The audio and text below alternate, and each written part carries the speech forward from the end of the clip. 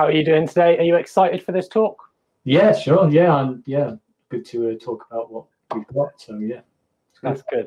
I'm sure everybody is watching along. We got 38 people watching us, so I'm gonna shut up and leave you to it, and I'll pop back up in 10 minutes to host some questions from the audience. Everybody watching, remember to keep them coming in on the Q&A tab. Thomas, it is over to you. Thank you very much. Yeah, so hi, my name's Tom. I'm the CEO of Sechoia, and I'm going to give you a quick overview of what we've been doing for the past few years, why we're doing it, and where we want to take it as well. So I just wanted to start with a company mission. It's to accelerate the adoption of smart sustainable infrastructure. And the reason for this is because we believe there's a lot of data in the world that isn't being used to improve society in the right way. So if we can access that data and use it in the right way, we believe that we can help make quite a big difference to the economy and improve people's lives. So that's the main motivation for everything. So the strategy we've decided to take to achieve this is to create a platform that can gather vast amounts of data from its environment, all the while staying secure and easily scalable as well, because that's a big factor with this technology. And the technology we believe will play the key part in creating this platform is Vision AI. Combining this with edge computing, Internet of Things technologies, and automation, we believe we can create a system that has many applications across many industries and improves with scale. So it's an exponential growth technology. So why did we go for Vision AI predominantly? Well, vision is used in a multitude of different industries, mainly because as humans, it's our primary sense that we use when designing our infrastructure. The Vision AI is capitalized on the Vision AI industry is capitalized on this and is growing quite rapidly, from autonomous vehicles to Perseverance landing on Mars. You know, both use cameras, Perseverance using them to localize itself and make sure it lands in the right place, and autonomous vehicles to make sure they don't run over people. So the scope for growth is quite huge, with reducing costs of hardware, improve resolutions, and with the use of AI, we have the potential to mimic, if not improve upon, what we as humans can do with vision ourselves. So ultimately, the world we live in is built on vision. It's our primary sense.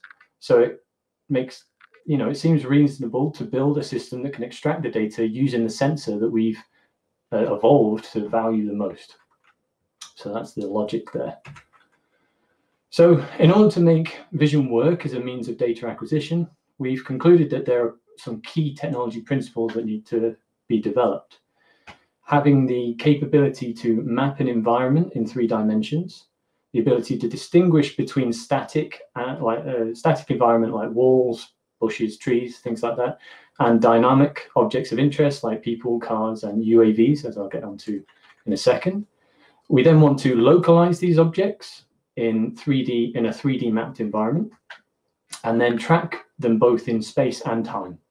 And what comes with all of these technologies is the ability to detect depth consistently and at varying distances, and with increasing accuracies with new technologies. So when it comes to detecting depth with vision, there are a few technologies that can be used with various pros and cons. And this is just a brief overview of the technologies we've considered. If you're quite technical, you'll know you've heard of a lot of these. But I don't want to go into too much detail, but the results ultimately show that stereo vision may not perform the best in each category for these type of applications, but it does provide us with the broadest coverage. It gives us the ability to create valuable products in the short term and has the most potential for improvement over time because it's so well used. The other technology that plays a huge role in achieving this mission is edge computing. Typically, AI algorithms have been run on large server farms, which, if we relate to CCTV or would receive images from the cameras in the field, process them, and then send the data to the relevant application, which would then make sense of that data. Unknowns in AI up till now have meant that a brute force approach was the go-to solution for improving accuracy. So you just keep adding processing power and making the neural net bigger. However, when it comes to large camera networks, you have security issues and ethical issues, and we all know about that stuff. But with an edge computing platform, you get bandwidth and latency improvements because with a cloud solution, you're having to transmit these images, and there's huge amounts of data being used. So with an edge solution, you put the neural net that runs on the cloud server, and you put that inside the camera itself or inside the node. And doing this means that information sent from the camera to the server is just stuff like object location or person, dog, cat, car, UAV sort of thing. That's the only stuff that's sent over that connection, which drastically improves speed, latency, and data bandwidth as well. Our initial calculations, as you can see on the screen, show 270,000 times less data being sent across this connection, and that'll only go up with higher resolutions and things like that. And so this dramatically improves bandwidth, latency, and improves the security as well, as no images are actually being sent, so there's no feed to tap into. So the useful data is processed and dumped before anything actually leaves the camera that's useful to anybody else. Scalability is increased as well, as we don't have to worry about growing the server farm as much, as most of the heavy lifting is done at the edge. So we just grow our platform as we would anyway. And although it does limit our processing capability, we have proven that hardware available today, combined with optimized software, can achieve the performance level that we need to make a product valuable, and the valuable today, and the business profitable as well. So that's a benefit. So in order to prove this technology has value, we need end user applications, obviously. So we've had interest for the development of UAV detection. So UAV detection and tracking as well, and UAV environment reconnaissance. Both of these push the technology's capabilities to the extreme, which is good, because when it comes to implementing new, less intense applications in the future, we will have developed that technology to a point where it should be capable of running them. And just so to give you an idea of what we've got so far, on the left is a mock-up of the camera that we've got. You can see the stereo vision. And on the right is the module that we're using to run these neural nets and everything in real time. It's crazy how small they're getting, and this is making it a reality. And this is just to show you what we're capable of doing. This is something we were approached with a while ago. It's an office optimization application, which we have developed for them.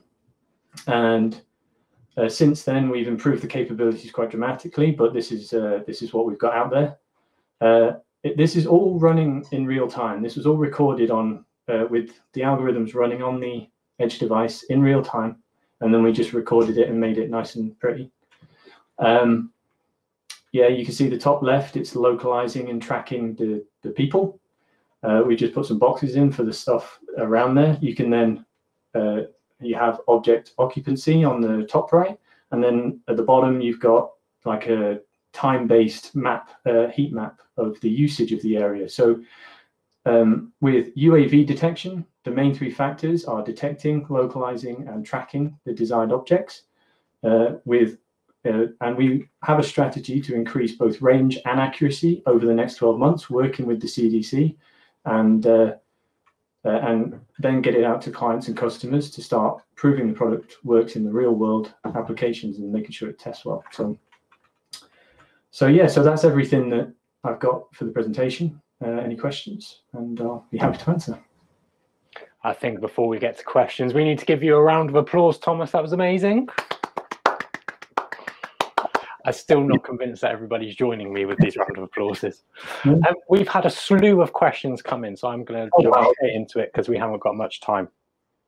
One comes from Tony, and I think this may be a leading question, and you'll find out why in his session. Are you hosting this in Cornwall?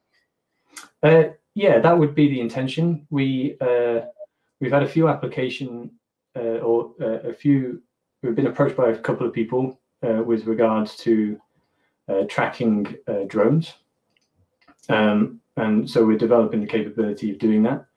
There are challenges, as I explained there, that drones can be very small, and you're looking in a very blue, potentially grey sky. Yeah, and you know, there's some really important software that we need to develop further to make sure that we can do it reliably and consistently over time.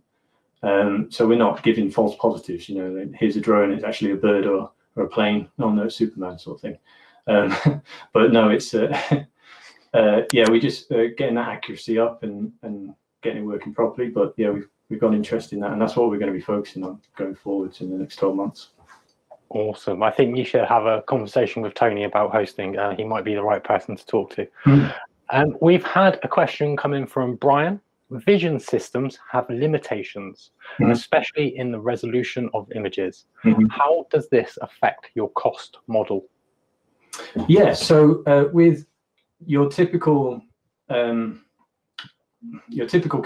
that work in the visual spectrum, the logic really is that most of our infrastructure has been built with those wavelengths, and the resolution is very important. And this is where moving everything to the edge plays a more significant role. Because if you're trying to transmit those images over a network, you're either going to get clogged up or you just get huge latency issues. We need the resolution to improve accuracy, especially when you're improving the range capabilities as well. When you move it to the edge, you then have the issue of processing power.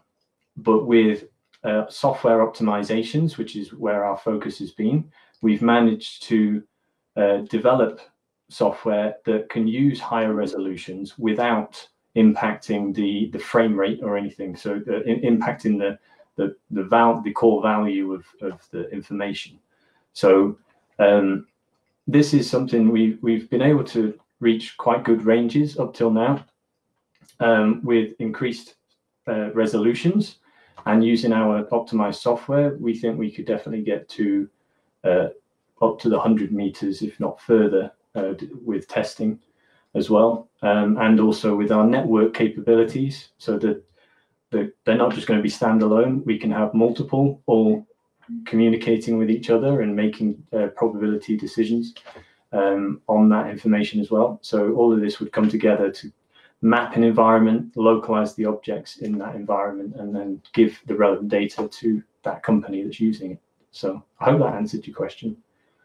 Excellent. I highly recommend you link up with Brian, by the way. I think he might have some good ideas for you.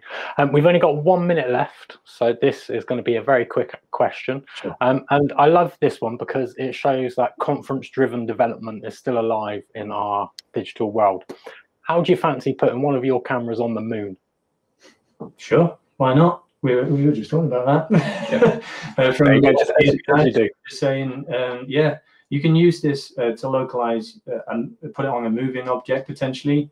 There's quite a few companies developing that out there, putting them on drones and mapping areas. Completely possible doing that. You could walk around with it. You could sit it in a static location, and this is partly one of our big ones, is that you can sit it down. It will map the area, and then just start localizing things in that area. And even if something comes in and parks in front of you, it will then say, "This is a static object now. It's not moving. So I need to account for that in my tracking of things." So it's dynamic and static environment mapping that's a big part in this as well. So sorry, yeah. Excellent. As long as it's not within 10 kilometers of an Apollo moon landing site, because apparently you're not allowed to do that.